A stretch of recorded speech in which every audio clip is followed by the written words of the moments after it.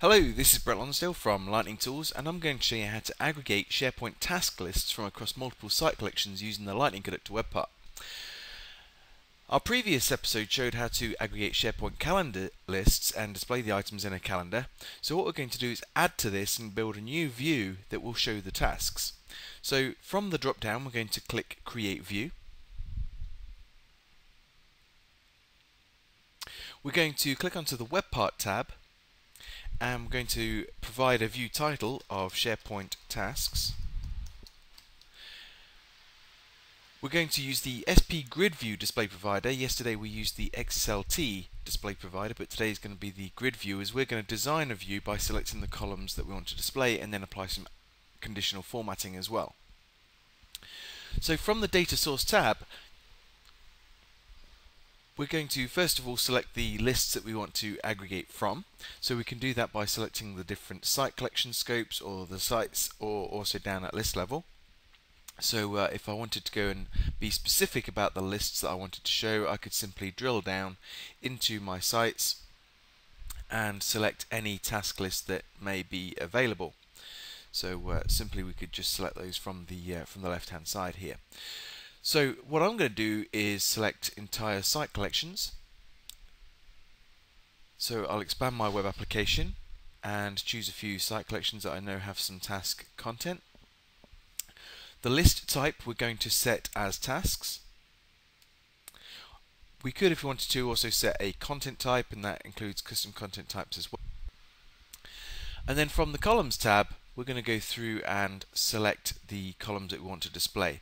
So rather than just showing something like the title, we're going to show the title of the task, but we'll also have the start date of the task, the priority of the task, and a few others such as the assigned to, the percentage complete, and the due date. So with those selected, I'm going to reorder the columns from left to right. So I'm going to drag the task name column all the way to the left, so that's the leftmost column.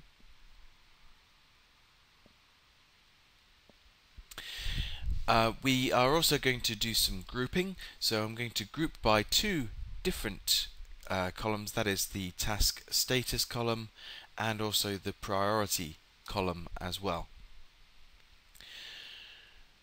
We need to do some data formatting, so I'm going to format the percentage complete to a % column.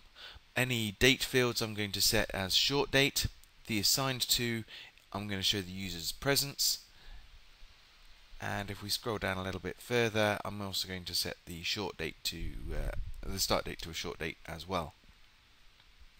The grouping, I'm grouping by task status and priority. I could switch that around if I wanted to do so. And notice that we can also do some filtering as well.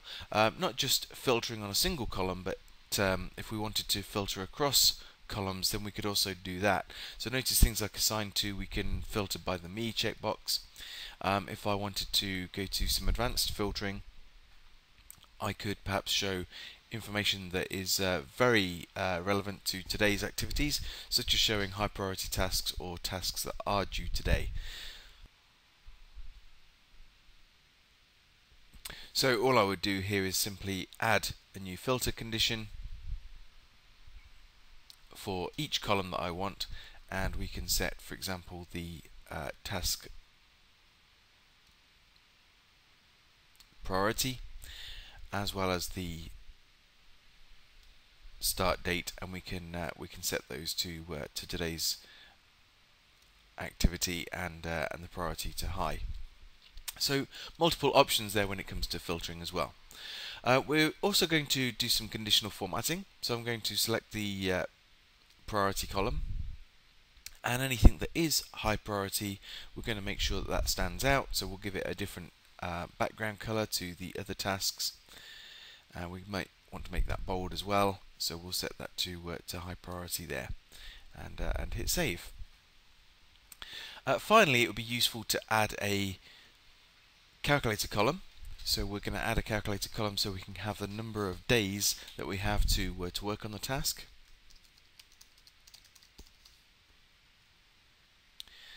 So here we'll set the return type to an integer, and we're going to take the due date